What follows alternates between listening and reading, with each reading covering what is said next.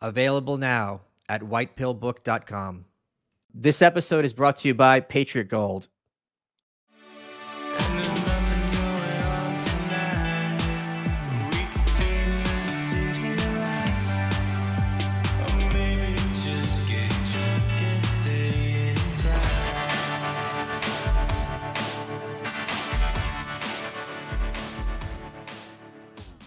Good afternoon, Michael Malice here. Let that be our welcome for the next hour. We have with us an episode that is exciting for two reasons. One is my returning longtime recurring guest. I think probably the most popular guest, at least certainly most frequent that I've had on your welcome because of our crossovers that we did throughout the COVID lockdowns. Comic Dave Smith, he is host of Part of the Problem with Third Legion Skanks. His comedy special Libertas, which is over his left shoulder, right half of your screen, hit #1.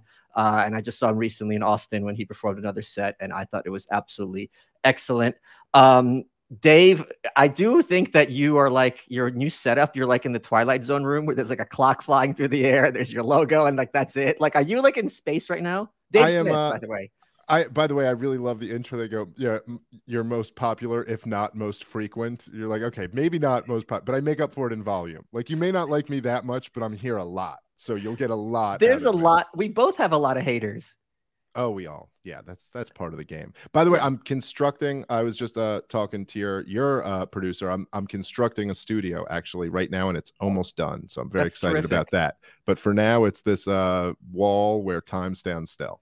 And by the way, to my left, over my shoulder, is a painting I just got in the mail by Sal Official, who's a great artist. You should follow him on Instagram. Link to this. Oh, that's very cool. Which is his version of the cover of the White Pill, which I was like, I absolutely love it. And his other painting of the Anarchist Handbook is hanging right when you walk into my house. I wanted to give him a shout out here because the other funny thing, because I'm a complete douche, like he came here Thursday and I haven't acknowledged it at all. And I know he's probably checking my Instagram. So I thought, all right, let's do a real shout out and have it be on the show. So I think it's great. I think it's going to hang up right there next to yeah. Why would you say something nice to his face and have a real human to human moment? Well, don't you think it's nicer if you get a public shout out than like a little note?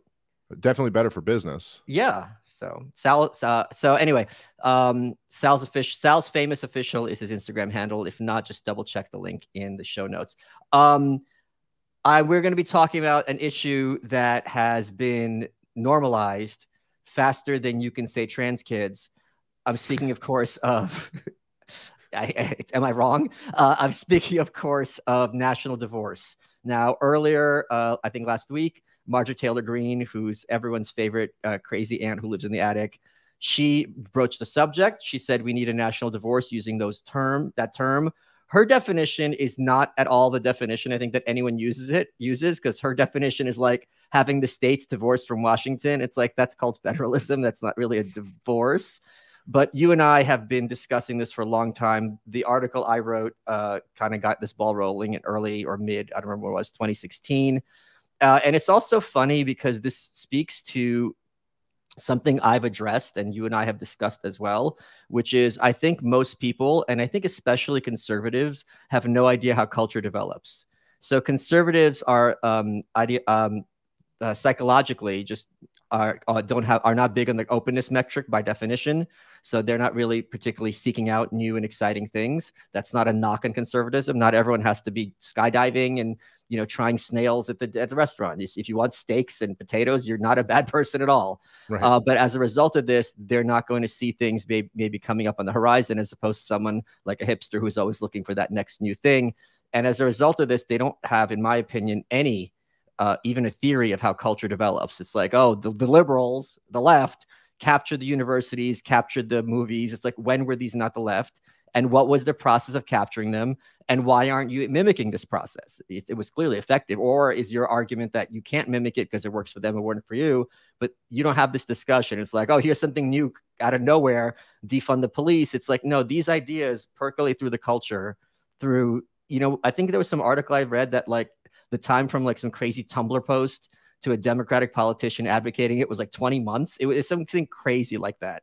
And now we're seeing it from the fringes of at least the non-left, seeping into the public consciousness. Were you surprised? That's my long way of setting up. Were you surprised? And what was your reaction when you heard that from Marjorie Taylor Greene? I wasn't surprised because I've heard her talk about this issue before. But I am more broadly speaking, very surprised how mainstreamed this idea has become. Yeah. How, I mean, I remember, me and you talking about this even before you wrote that piece in 2016. And I don't even know if we were using the term national divorce, but just saying the idea of the United States breaking up. And I remember talking to people about this concept of like mass secession. And I'm hearing feedback a lot. And I'm not hearing any. You're not? Okay. Okay, fine. But this was considered, I mean, like, you might as well suggest that maybe Martians could come down and be our government. It was just considered so insane back in 2014, 2015, or something like that. And now, even though there's certainly a lot of people who are rejecting it, they're discussing it. And the idea just doesn't seem so crazy. And you see a real push in the Overton window. And I'll say, if nothing else, I will say, I don't think that there is going to be a successful secession anytime very soon in America. I think it's unlikely, like, say, in the next few years that this happens. Not impossible, but unlikely.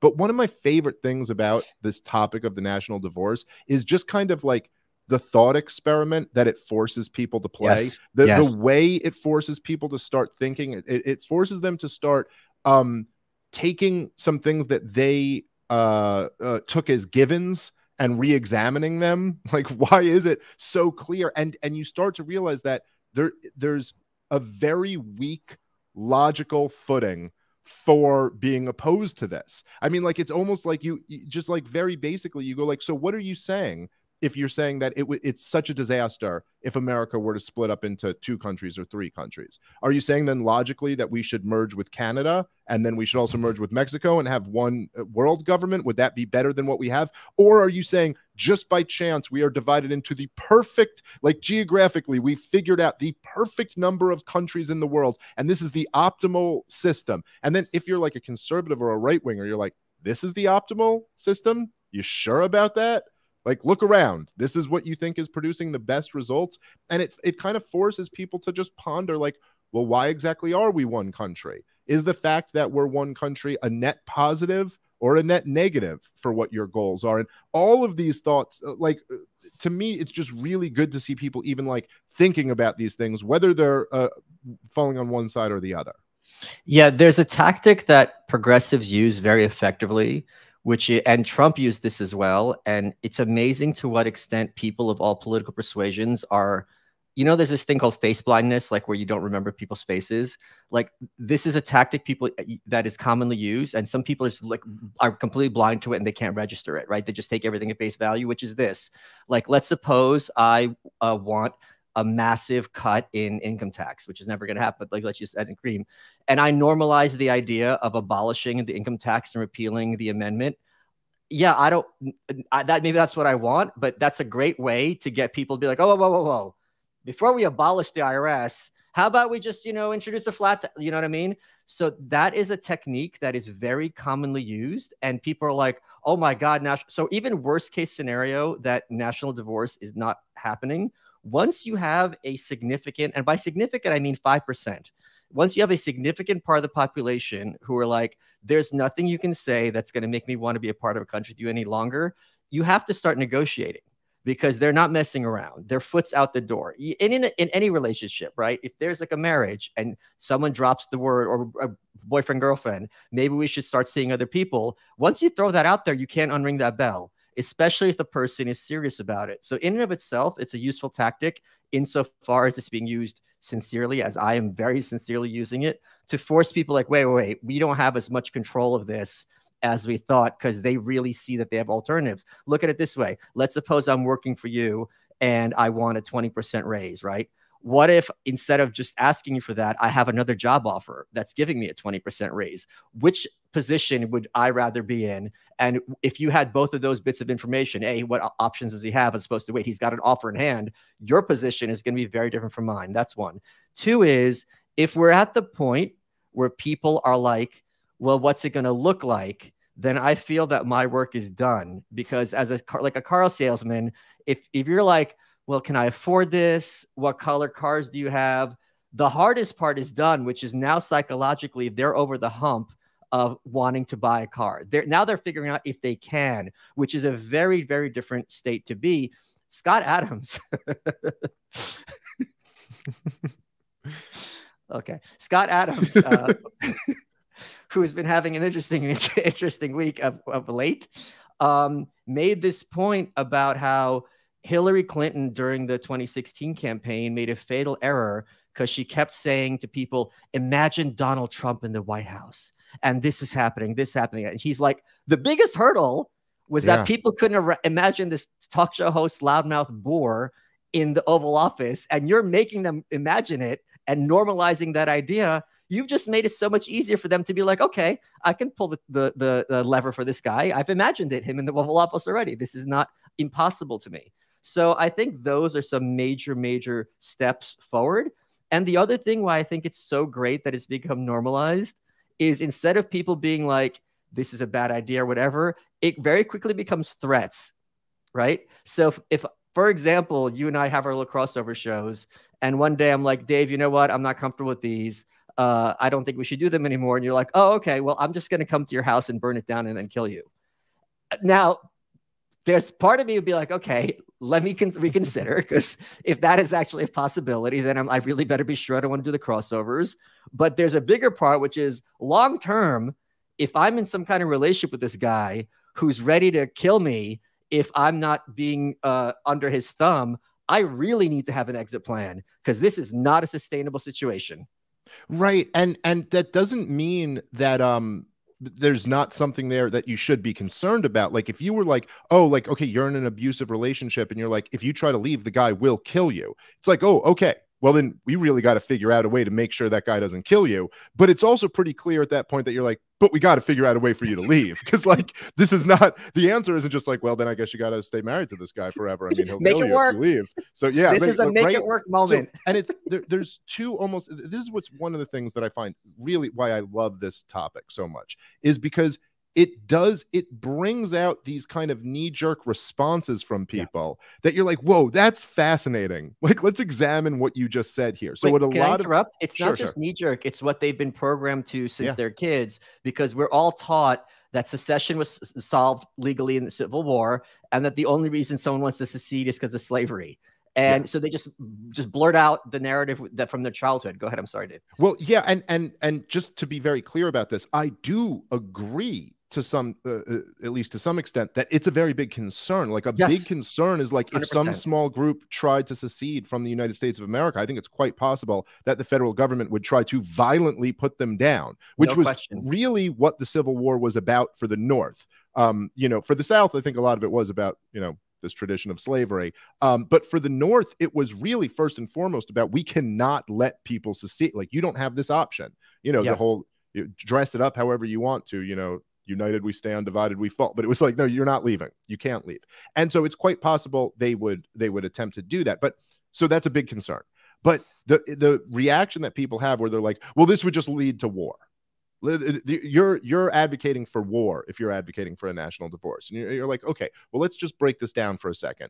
If you're saying, there's almost two options of what you could be saying here. Number one is you're saying that what's remaining of the United States of America's federal government would violently squash it if people wished to secede from in order to preserve democracy.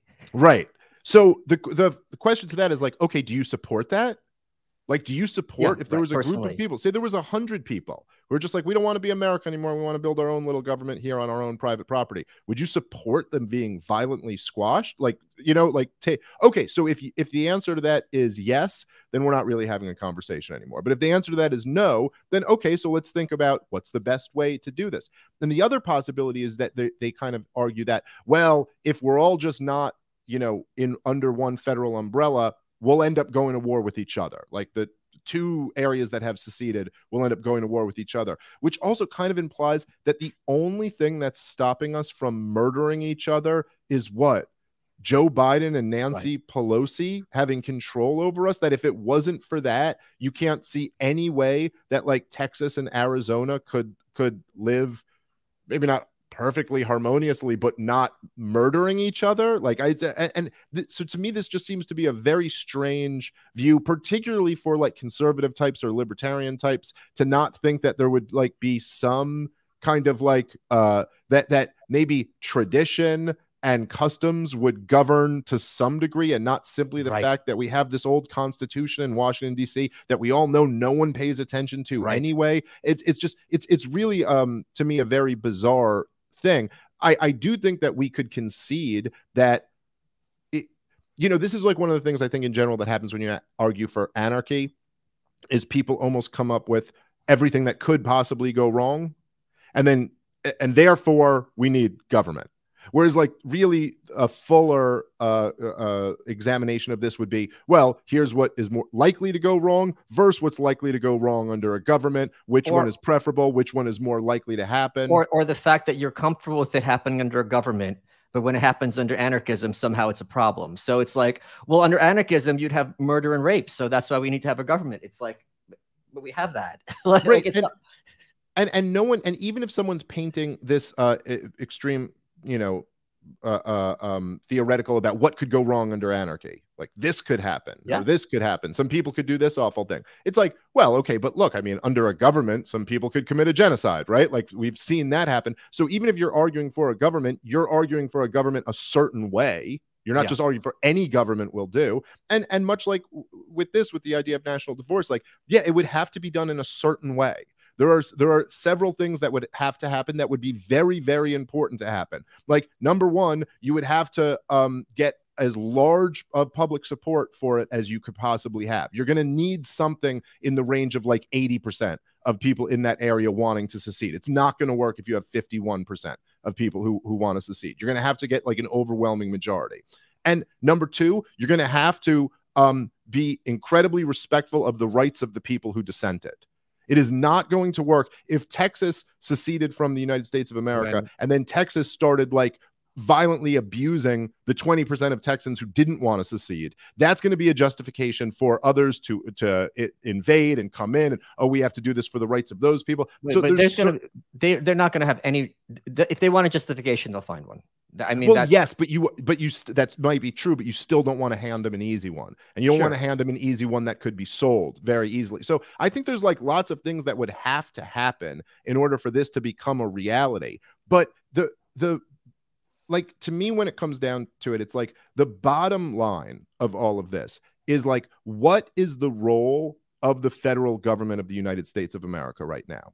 Is this a net positive or a net negative compared to what state governments are doing or could possibly do if they had full sovereignty?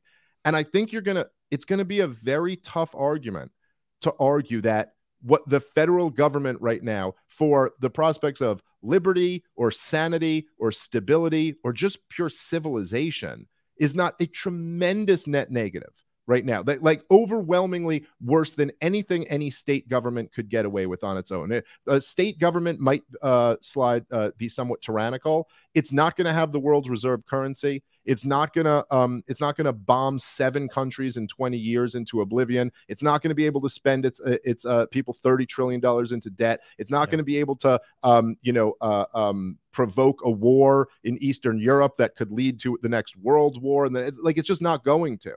It's not going to have a Federal Reserve System in the same capacity that we have when it controls all of the United States of America. Their capacity for evil will be greatly diminished from what we currently have. Now, Dave, one of the things that you and I are both concerned about when it comes to national divorce is keeping your money safe and secure. And a great way to hedge against inflation and the Fed is through buying gold. And I want to talk to you a bit about Patriot Gold. Now, BlackRock is warning us to prepare for a recession unlike any other, and history has shown that the only way the Fed can fight inflation is with a recession, and everyone's New Year's resolution is to buy gold and silver. Over 80% of retirees are concerned about inflation. In 2008, the stock market and housing market crashed. Meanwhile, gold went from $800 an ounce to $1,600 an ounce over the next 2.5 years. Big banks and billionaires agree on 2 things. One, we're heading toward a recession. Food prices are going through the roof. Problems getting stuff on your shelves. And 2, investors need to buy gold, which several analysts are predicting will hit some all-time highs. It's the only capital that will be worth holding if shit hits the fan. And what else can you invest in that will hold its line? The Patriot Gold Group is introducing the 2023 Recession Protection No Fee for Life IRA.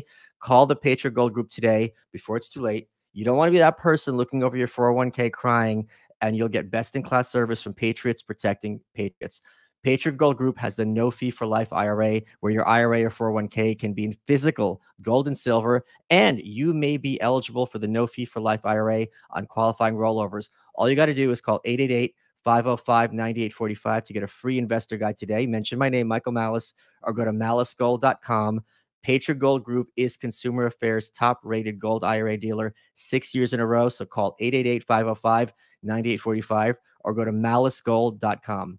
It's really fun for me because when I put because Thomas Sowell, who you and I both adore, had this comment about how there's no solutions, there's only trade-offs, right? Right. So I'm surprised and delighted that no one is calling this utopian like they call anarchism. So they're at least recognizing that it's certainly realistic. I had a poll, and just forcing people to think in these terms, I think, really nudges them in this direction, which do you think is more likely? That the federal government returns to what it was in 2019, 4 years ago. Now it's 6 trillion. It used to be 4.5. So that's a cut of 25% just for 4 years ago, which is more likely that it's going to get cut to 4.5 trillion or that Texas is allowed its independence. And everyone was like, all right, these are both extremely unlikely, but the first one is as close to literally impossible as you can think of. Like, right. There's no reason. Now do 1776, like now do like actually returning to just following its own, Declaration of Independence or something right. like so that. When you put in those terms, like, okay, this is no longer that crazy. Second, it acknowledges them that whatever they're thinking about, like, let's just go back to the Constitution. Let's just vote in the right people, all these other things. There's no incentives in Washington to shrink the government at all, no matter Republican or Democrat. Mitch McConnell just got re-voted in. Kevin McCarthy got voted in except for a few handouts. These are not men who have any interest whatsoever in cutting the federal government by their own admission. There wasn't even the slightest bit of an attempt. So, and the other thing is, I had some veterans, this is the funny ones, where they're like, I'm not going to give up an inch to the communists. And I'm like, what is your model? And this is a serious question for reclaiming Portland. Are you going to do like a reverse reconstruction where like you have a strongman president and 60 MAGA Republican senators, and they're going to have troops holding Portland under federal occupation? Like, are you going to go there and start talking to them about the Constitution at Philadelphia? Like, there's not even a hypothetical model of getting there. Whereas the model for national divorce, although unlikely, the steps are pretty clear. There's a referendum in Texas, which is already part of the Republican platform here in Texas. Governor Abbott or whoever, as a sociopath, as all politicians are, realize, wait a minute, I could be president of Texas, its own country, going to be one of the biggest countries in the world, as opposed to governor of Texas. Okay, I'm going to go for it. And in Washington, they're like, all right, we don't have the willpower, the resources to do anything about it. It happens. Okay. So I'll give one slight bit of pushback, although I ultimately agree. I think there is one model of getting there for how it could happen. And that model is so bad that it would be a much worse problem than what we currently live under. But yes, there's a model for how you could actually say we're not going to give up 1 inch to the commies. Okay. And you'd need something like the denazification program that they had in Germany after World War II. But you're talking about ruthlessly murdering innocent civilians, like murdering just people, and you're going to get a whole lot of the wrong people too, and just the only model for taking back Portland, the only model for weeding out all of the leftists from every university and from every inch of Hollywood and from is like a level of authoritarianism that we've never actually seen in this country. And if you ever got that, you'd be looking at a much worse problem than what we have right now. So by every metric, except for ideologically, maybe.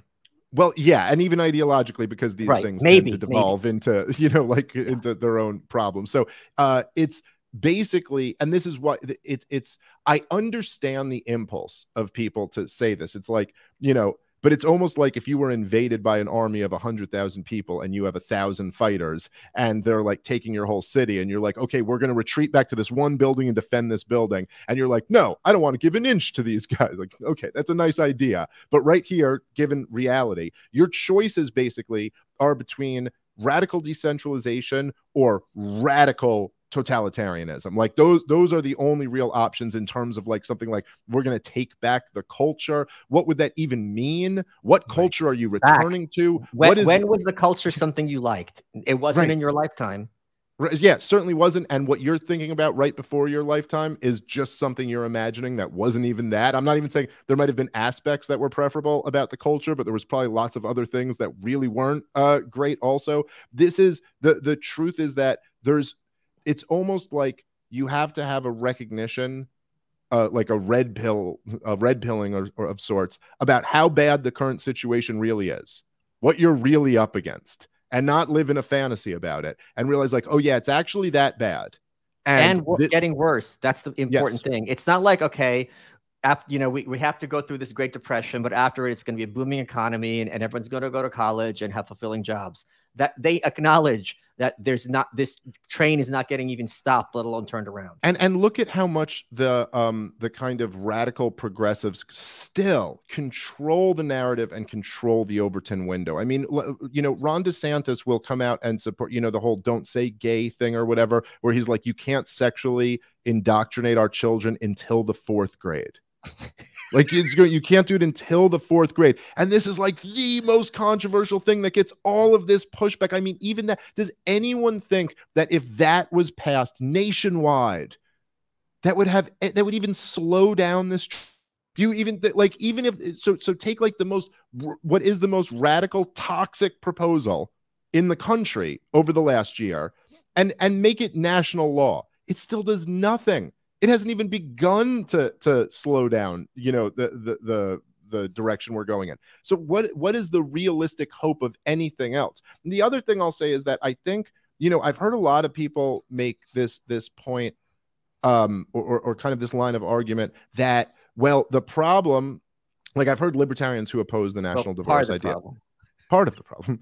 So I've heard libertarians who oppose national divorce that will often say like, well, if you give if you break the country up into like, red areas and blue areas, then you get the worst of the red policies and the worst of the blue policies, and it's almost as if like where I think they're really missing the mark is it's almost like they're saying the real problem in America is left-wing Americans and right-wing Americans. But that's not the core of the problem. The real core of the problem is the center establishment who kind of pits both of those groups against each other and pushes the most destructive policies on these people. This is one of the things that really frustrates me about a lot of conservatives and right-wingers is when they refer to kind of like their enemies as the left. You turn the left. You turn on like Sean Hannity and he's always like the far left Nancy Pelosi.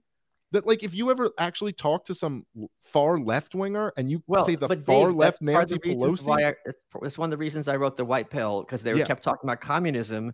And I'm like, Joe Biden's a communist. I'm like, do you have any idea what that is? I mean, he's so clearly in the pockets of corporate America. Now you can say he's an authoritarian. You can say he's a big government guy. You can say, he's a figurehead for something broader.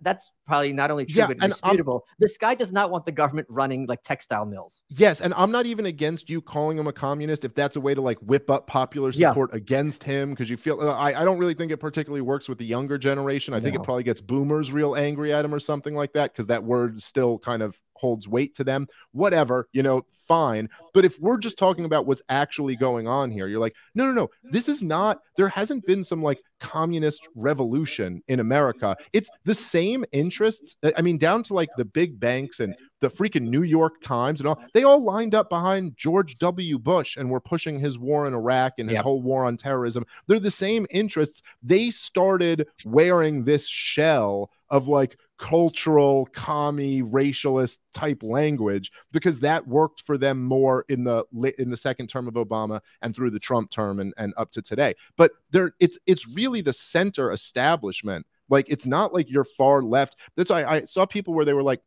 because they just had that big anti-war rally in Washington, D.C., that like the Libertarian Party and the Forward Party, like there was like some like commies and some libertarians all in an anti-war rally. And it's kind of like a lot of people are like, they're like, oh, you're working with those communists. Oh, they're pushing all this like transgender ideology and stuff like that. And you're like, no, they're not.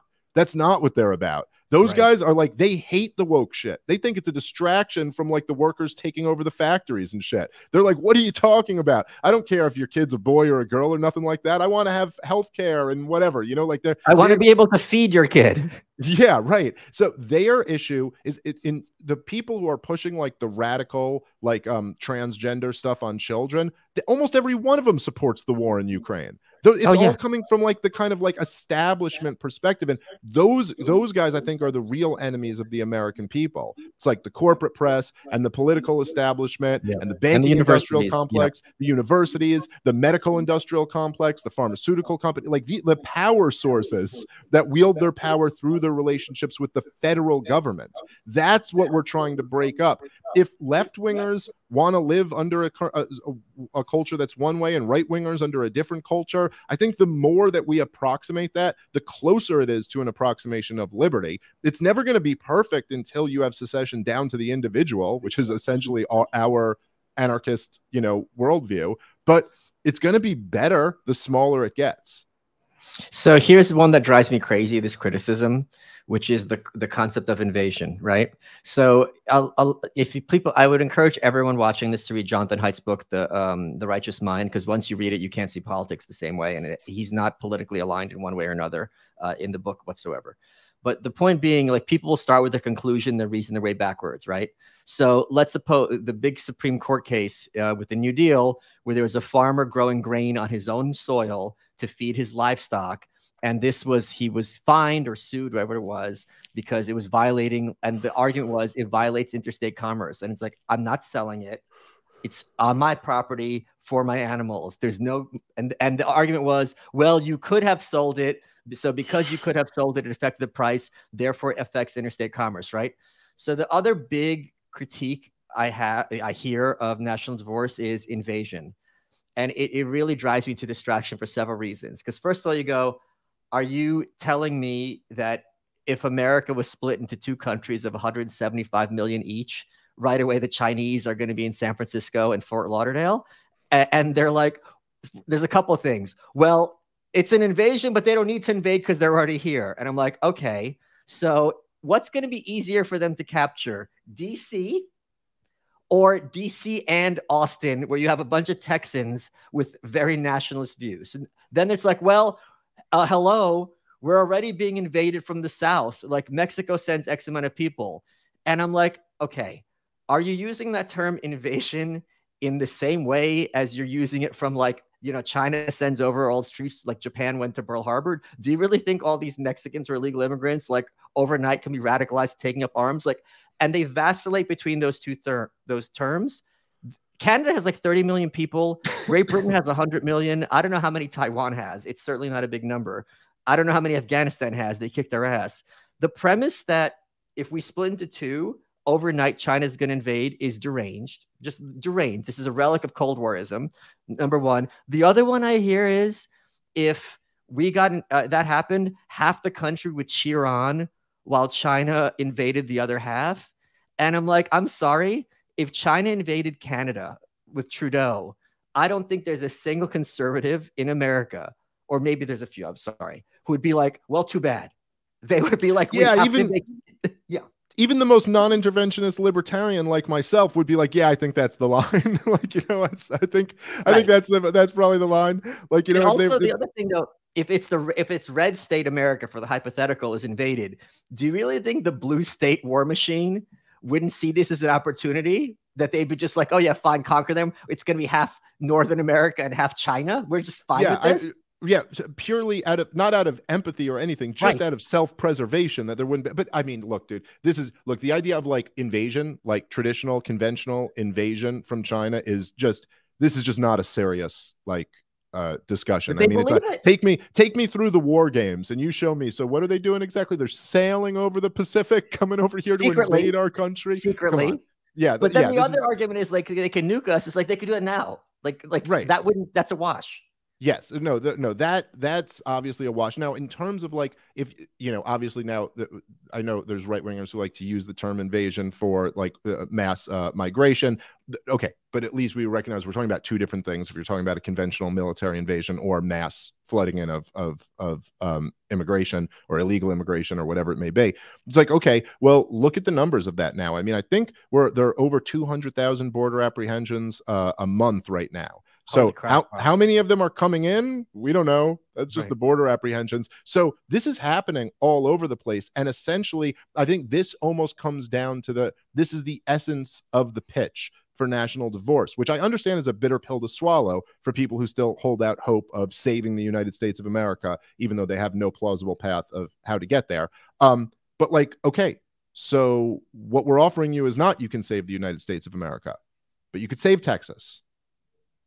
You know what I mean? Like Texas can now come up with its own immigration policy. And what do you think that's going to be in Texas? And if California wants to keep the doors wide open, okay, that California is going to be flooded with, and okay, maybe that will put some pressure on California where they can't just like push these costs off on everybody else, and they actually have to bear them themselves. They've been bearing a lot of costs, and so far it hasn't pushed them to do that, but at least you can go into your you know what I mean, like into your state, and hopefully ultimately your locality, your town, your county, and be able to come up with policies that best represent what the people there want.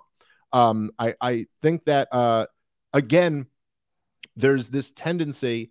It's kind of like this psychological dynamic where so let's say you're at a job, you're working in a job that you hate, and you're just miserable at this job, and someone's trying to convince you got to quit your job and go for it in the field that you love. And what comes to mind already right away are all the risks. But what if I don't get a job? And what if I don't make money? And what if I'm like, I have all this, and it's much easier to ignore what are the risks of staying. Yeah. What are the risks involved in staying and the risks is having a miserable life, right? But you're already doing that, so it's human. It's something in our natural, like, adaptive, genetics that we go, well, I've already accepted this as a possibility. So one of the other things that I see people argue a lot, which comes like right after the invasion thing. Wait, before you don't change that, because let me just add one more point about invasion, sure. Which is I had this other tweet which caused the boomer to spurg out, where I said once Texas becomes independent, we're going to have to be more worried about our northern border than our southern. And someone's blah, blah, blah, blah, blah. And it's just like, yeah, I'm more worried once that happens of what Washington's going to do than what Mexico City is going to do, like, period. Right. And I don't think that's even hard to wrap your head around. And I think that's extremely realistic. Yeah, well, it's funny to see, even like, I mean, this is why, like, I'm not an open borders libertarian, but there's a lot of open borders libertarians. But it's interesting to see where a lot of the kind of contradictions of all of that stuff comes into. As I went back and forth with someone who was in the Free State Project, which I love, by the way. Of course, but they were this was like over a year ago, but they were arguing with me about open borders. And you're just at a point, you're like, your whole game is geographic relocation with the purpose of concentrating with like-minded people. So like you get there's an issue there, right? Like just what was their response? Well, I don't know, that, something about, well, we could have it was not a completely unfair response. It was something like we could have other methods other than laws of keeping people out, developing a culture where they wouldn't want to be here. So, like there's an argument to it, but at least you'd still grant that, like, yeah, there's a point that this, like, especially under a democracy, this really changes things when people are allowed to. Here's one that really drives me crazy when they're like, this can't work because, and speaks to what you just said, this can't work because you'd have blue cities in red areas and red areas in blue states, and people aren't going to get what they want. I'm like, as opposed to now, right? Like literally, it's like no one's saying we're going to start a country from scratch and we're just going to have large pockets that are going to be unrepresented. If you're happy with it now, you can't say it's a problem when it's going to be the same thing. It just goes back to the same old Thomas Sowell thing. It's compared to what? You can't just discuss this in a vacuum and say, which is what they do with anarchy all the time. Well, it's not perfect, therefore forget the whole thing. Therefore, the status quo. It's like, yes, we're going to have blue cities and red like suburbs or rural areas. It's like, yeah, like we do right now. And you're like, well, there's no perfectly clean way to divide things up if we have a national divorce. And you're like, What, are you telling me it's perfect that Puerto Rico, America, Hawaii, and Alaska are part of the United States of America? Like, yeah, we divided things up already in a random way, or talk to arbitrary. Or talk to someone from downstate Illinois who have absolutely no voice in Chicago, or talk to someone, someone in Arkansas who's like a hardcore lefty. What are they going to do? Nothing. They have no representation. So you constantly get this, and you constantly get these two dynamics. Either instead of comparing this idea to the status quo, we just look at the imperfections of this idea, or you're hyper-focused on all of the concerns of this idea while ignoring the concerns of continuing with the status quo. Hey, folks, Your Welcome is brought to you by Progressive Insurance. Now, whether you love true crime or comedy, celebrity interviews, news, or even motivational speakers, you call the shots on what's in your podcast queue, right? And guess what? Now you can call the shots on your auto insurance too.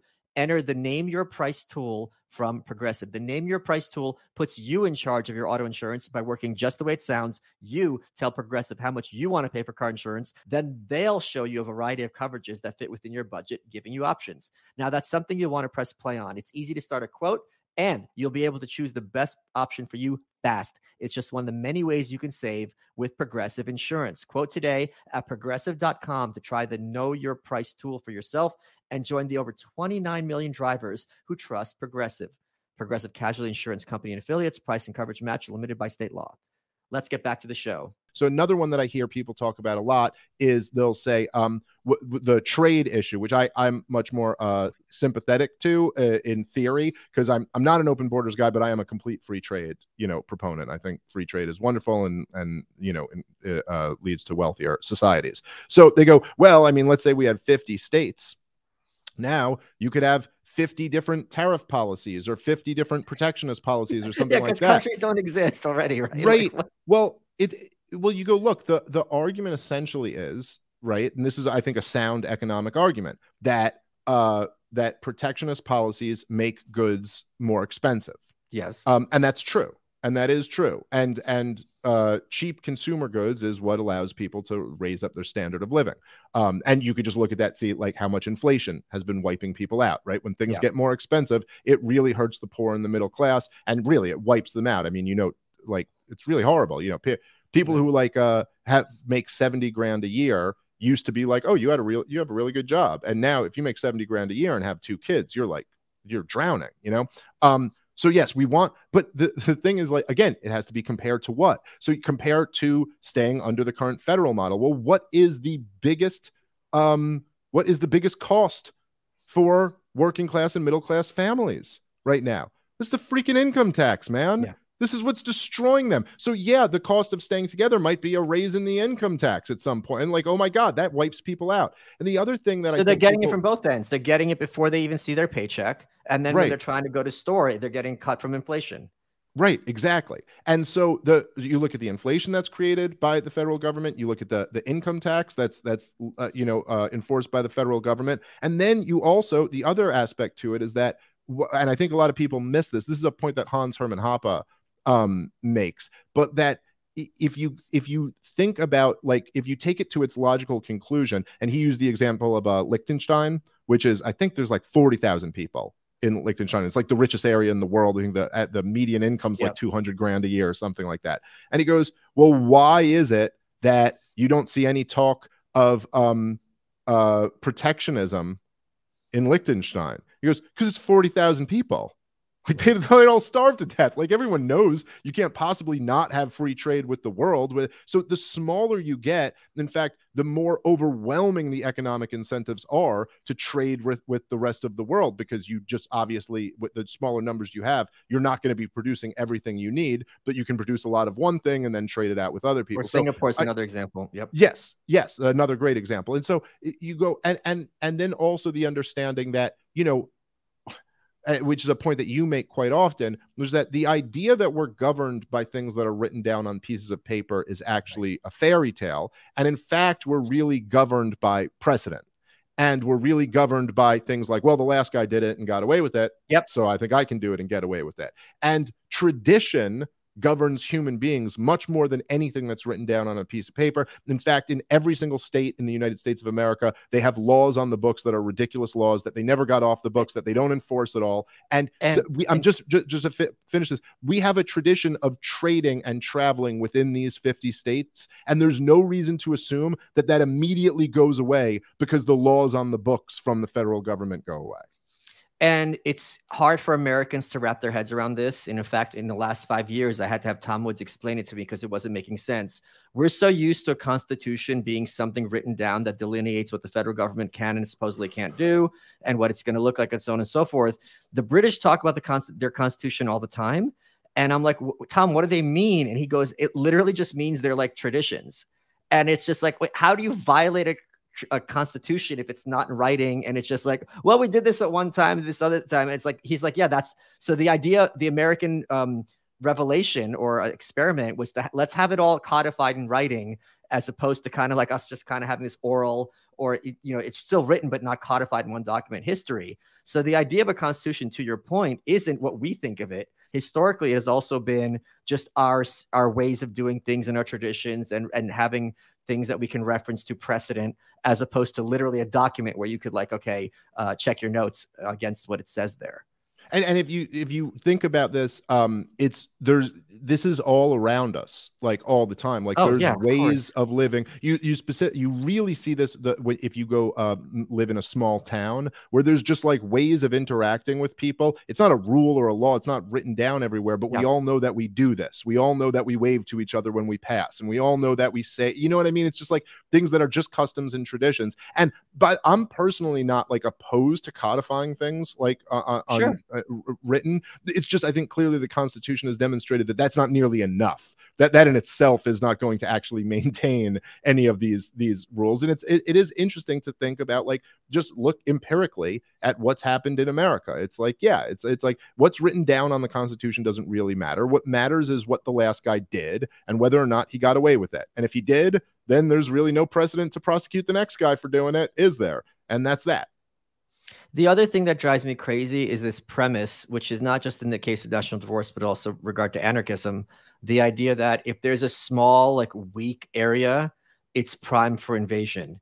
And I'm just like, if that hypothesis were true, that would mean that small, weak countries don't exist, right? And it's like there's more than you can count, more than you can name, literally. There are several countries that don't even have a military, and they go, oh, okay. But in that case, you know, America would invade and protect them. And it's like, okay, America's just wiped off the face of the earth tomorrow, right? Let's pretend, right? Someone invades somewhere. You're saying the remnants of NATO and Canada or these other powerhouses, or even China itself or Russia or whoever is just going to be like, that's possible, but that it's a given that territorial sovereignty won't be defended and enforced internationally, to me is nuts.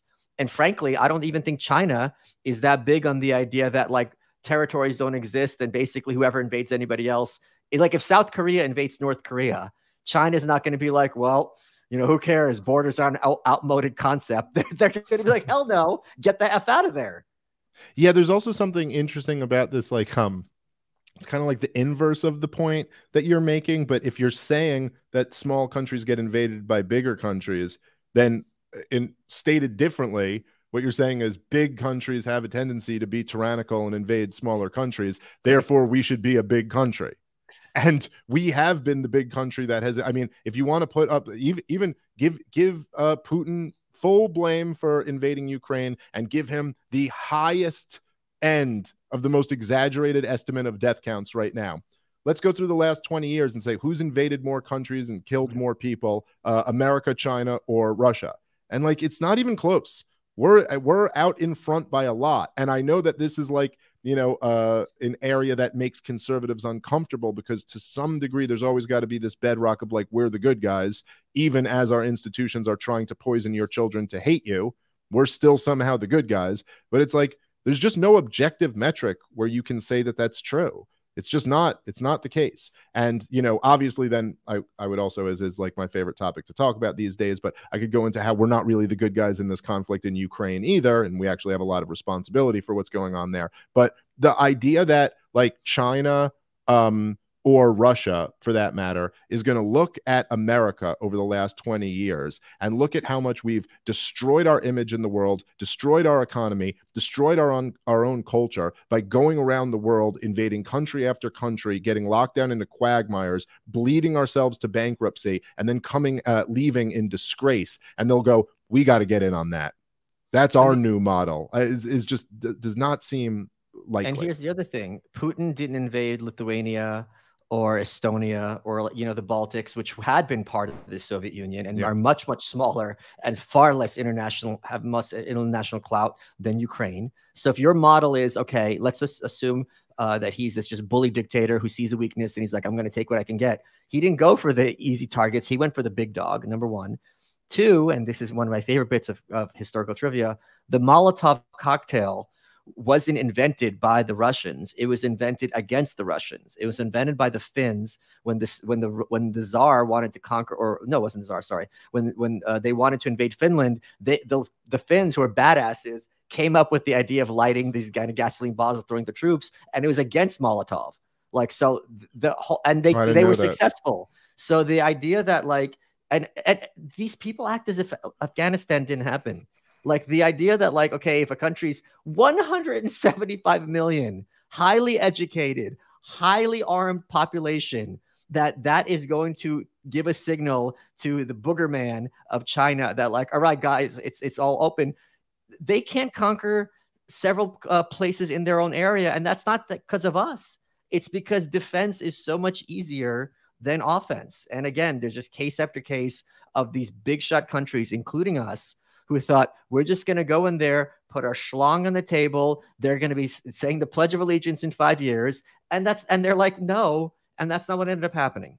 Right. No, absolutely. And I think, you know, to the point you made earlier, that actually if your issue is, because again, all these things get conflated. If your issue is not China's going to conventionally invade us, which I just think is frankly goofy, but your issue is more like they're going to try to, have kind of this, like spy tactics, try to take over institutions and things like that, which I think is more plausible. And certainly they're already attempting on many levels. It's going to be much more difficult the more decentralized it is. Yeah, they can try to take over federal institutions, but let's even say take this national divorce thing and make it closer to like our wet dream where everything is down to like the county level or even just like state houses or something like that. They're not going to be able to go take over every single state house. They're not going to be able to take over every single county where the politicians are actually much more directly accountable to the small populations that have elected them, where at least there would be some, like relationship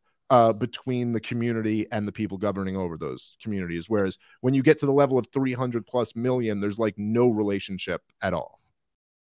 This is Walk-Ins Welcome with Bridget Fetisi. I love hearing people's stories of resilience and grit. This is why I created this podcast. We are very excited to welcome Jim Gaffigan, Yasmin Mohammed, Glenn Beck, Tim Dillon, Abigail Schreier, Jeff Garland, Ayan Hirsi Ali, Sam Harris, Heather Hying, Jonah Goldberg, Ben Shapiro, Glenn Greenwald, Sarah Shahi, Colin Quinn. If there's a culture of victimhood, then let's tell stories of grit and survival. Subscribe and listen now on Apple Podcasts, Spotify, or wherever you get your podcasts.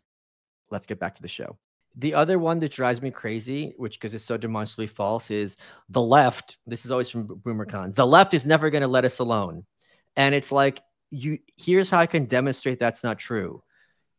We hear about, I think it was Kentucky is just banning drag shows for children, Drag Queen Story Hour in many states across the country. No one listening to this, virtually no one, knows what they're doing with drag shows in Mexico and kids. No one knows what they're doing with drag kids in Ottawa or trans kids in Ottawa because it's not part of our consciousness. Progressivism is domesticated imperialism, and they're very, very focused on what's going on within their country. But once it's another country, they don't talk about it at all. They don't regard it as their purview. And if they did regard it as their purview, we'd be hearing a lot more about, like, we have to go liberate Mexico City because they're not being good to LGBTQ kids there, but they don't talk about that in the slightest. And there is so it's just, you wouldn't be hearing about it because they would be like, okay, this is out of our control. They wouldn't like it, but their focus would be like, we need to micromanage the places where we have sovereignty over. Yeah. And I also think that you know, when you say progressives will never, you know, leave us alone because they always want to have control over us, it's like, well, what do you mean by that? Like, do you mean do you just mean regular people who vote Democrat? Do you think it's like, how many are we talking here? Are we talking 1 million, 5 million, 100 million? You know, like, how many people are we talking about here? And if there are, let's say it's 50 million people who are that evil that they want to completely dominate your life, why the hell do you want to share a country with them? Right. Why do you want to be, it's like, that seems pretty irredeemable to me. But also the idea that but I also so don't have that attitude. You? I also don't have that attitude. I think it's these numbers. The numbers are way smaller than people think. I think that there's social media can kind of create this funhouse mirror version of real life where you feel like there's this huge like group of people who want to dominate you or are obsessed with like transing the kids, whereas in reality it's a much smaller sliver of Americans who actually feel that way. Some of them are in public schools and in the government and in positions of power and things like that, and that's a big problem. But to me, my idea, at least with the spirit of national divorce, isn't like, oh, the left half of America is so goddamn evil that I don't want to share a country with them, or the right half of America is so goddamn evil that I don't want to share a country with them. It's much more like the way like two people who get divorced but are still friends and like are raising their kid together or something like that, which is far from an ideal situation, but you just go like, this isn't working. This isn't working anymore. This being united under one federal government, it's not working for any purpose that is good. The only thing this is working for is to like enrich special interests, degrade the culture of our society, spend our children into bankruptcy, and provoke Armageddon, quite literally. You know, that's not good. That's not good. That should be broken up. Here's the other thing is they have this big argument that, you know, they're not going to let us ever leave, whoever us is in this conversation, and, you know, so on and so forth. It's like there's this presumption, and I think this is a relic of conservatives taking L after L after L for decades, that they're just going to lose every fight. Because if you ask a conservative, you go, if they had their druthers, would everyone in America, would handguns be banned? And the answer is, of course. It's not even a question, like, or some very strict licensing, you know, whatever, blah, blah, blah. We're only like, if you vote for Biden, you can get a handgun or something crazy. And I'm like, so you acknowledge that this is their desire.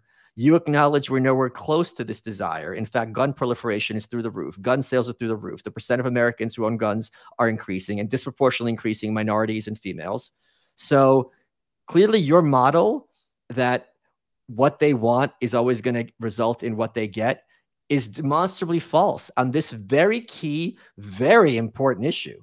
They are much more concerned, because think about it, if they have this, they have everything else, about stopping puberty in kids. They're much more concerned about guns, because if they take away all these guns, then really, you know, then it's off to the races. So people need to ask themselves, okay, and if you're going to say they don't have what they want because of the Second Amendment, until very recently, the Second Amendment has never been used, or almost never been used, to strike down gun legislation. It's not like some politicians passed it and the Supreme Court's like, you can't do that. Only Heller, which was, I think in the last a couple of decades, did they put a break on that. So you had decades where the Second Amendment did jack squat to stop them, and yet they didn't get everything that they wanted. People need to ask themselves, okay, why did that happen?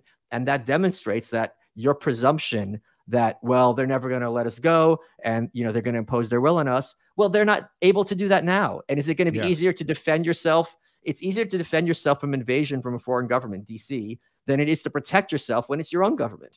Yeah, I think what you're touching on there is like the most important point of all of this. And I think this was like there's something about kind of the moral of the white pill also, that basically progressives, one of their most powerful psychological weapons is that they convince everyone that they are inevitable. Yeah, right. And when it's you progress. buy into progressing toward the future. Yes, yeah. Right. And when you buy into that, it's that you've already lost the game.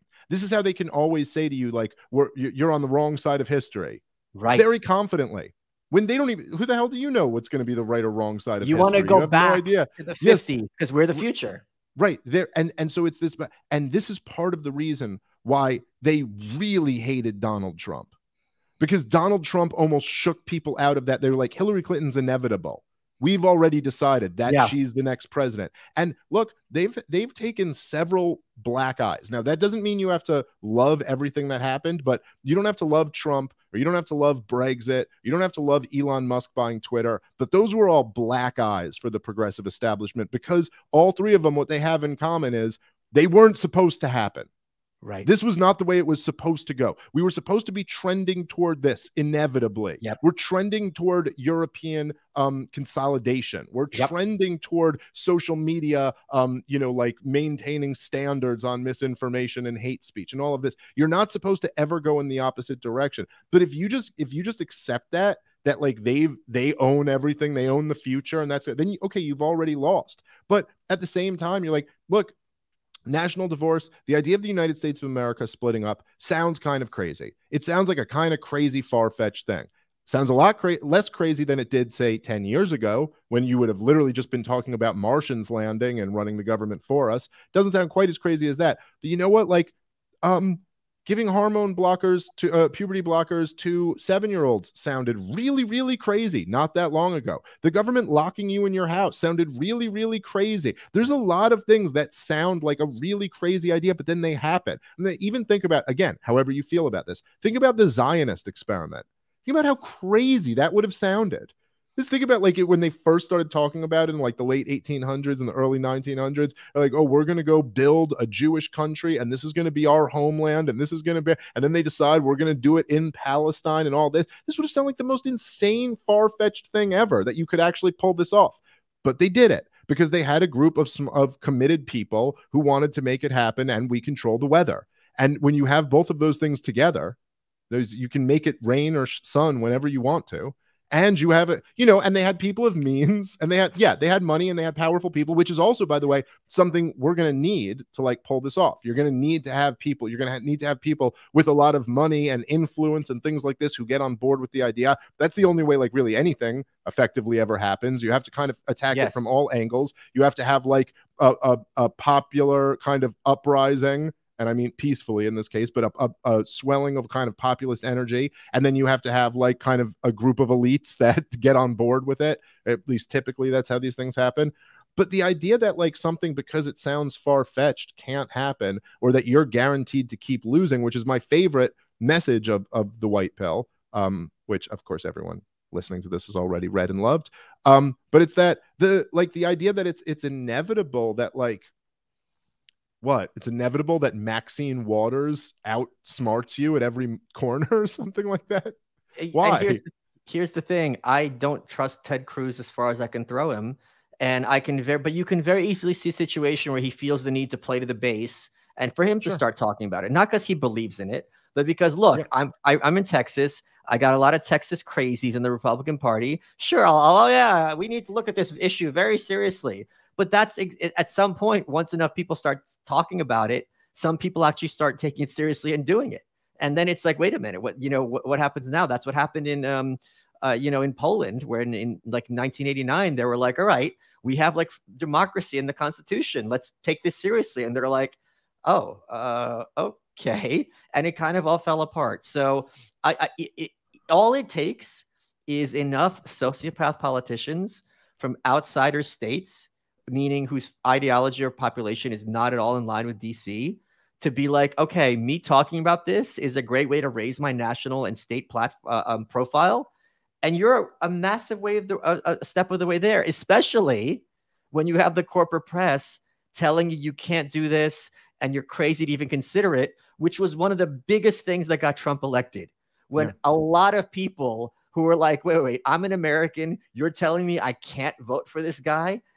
I can see why he's nuts. But you know what? F you. I'm still an American. I'm going to vote for him just to spite you.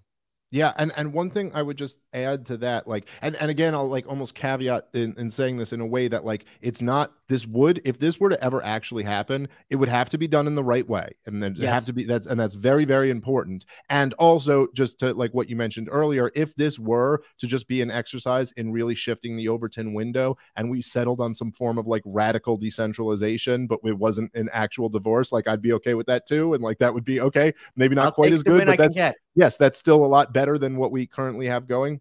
But I would just say that if you kind of like really zoom out and look at the bigger picture of like how like an idea like this could come to fruition, like it's very hard, especially with Americans' short attention spans, to really appreciate the bigger picture of the moment we're living in. And if you were to think about like what really was the result of George Bush and Dick Cheney just being like clearly exposed as people who lied us into a war where something like 1 million people died and trillions of dollars was wasted and America was disgraced, and then creating the worst, economic recession in nearly 100 years and all of this. Like, what does that mean for us as a country? It's very hard in the moment to say. Then you see Trump is the president and you're like, oh, like that meant a lot. You know what I mean? Like these things have big, and what we've just been through over the last 3 years, which are coming up on it just being 3 years in this country now, was like so much crazier than any of that. So much crazier, where the entire American way of life was completely upended. Like there's millions of people were told it's a crime for you to go to work or to have a funeral for your dad. And then they're like, and we'll kick you out of your job that you've been doing for 20 years if you don't get this vaccine. Oh, and by the way, those lockdowns, they didn't work. And by the way, that vaccine doesn't work. And by the way, we, like handed out trillions of dollars to all of our friends. And this whole thing is really being exposed. Like just the other day, the Department of Energy comes out and they're like, yeah, it looks like the lab leak theory was right. You know, the thing we were ruining you for last year. Did you see what Dr. Brick said? I want to get the exact quote because I couldn't believe it, because this is like something out of Rand. She said that the lab leak origin is plausible and, quote, a good scientist is willing to question their own assumptions. We were told for years, trust the science. Jimmy Dore was on the show. He had this great bit about like, they've made it so that people who do their own research are stupid. What are you doing? Some reading over there? We got ourselves a reader here. Hey, folks, look at this moron. He likes to read. Yeah, it's unbelievable. They mock people. Oh, you think you know better than the institutions? Oh, why? Because you have all of the knowledge of human history available at your fingertips, and now you're going to start looking into it and not just trust the orders coming down from up top. But the thing is that, like, okay, if there were profound effects from like government being exposed in the past, just look at what's already happening. And what do you think the implications of this over the next few years are? I would argue that things that we never thought would be possible will now be possible. And that, that this is like what the enemy class always says, like a good crisis is really an opportunity if you spin it, right? Like some Henry Kissinger or Rahm Emanuel, say stuff like that. Well, that's kind of what we've got here. Like, okay, like the powerful like have really exposed themselves unlike ever before. We have alternative platforms unlike ever before. The trust in institutions has crumbled unlike ever before. Maybe now, I'm not saying, I wouldn't like advise, there might be, if there was like a state government right now who is like, we're going to leave the union and I'm going to announce on TV, fuck you federal government, I'm out of here. I might be like, don't do that. Don't, because they might like actually put you down. Like, I'm not sure they wouldn't right now, but I'd certainly say like, start talking about the idea. Start telling the federal government that, by the way, you reserve the right to leave the union whenever you want to. I think like this, like how exactly this is going to be, or this potentially could be implemented, is still a question mark. But man, it's pretty exciting that people are even thinking about this on like a mainstream level. We're going to continue this conversation because there's a lot more to cover on your show, Part of the Problem, in the very near future. Dave, we're running out of time. What has been your favorite part of this episode? That dope-ass white pill artwork that you got right behind you. I love it. Thanks, South's Famous Official. You are welcome.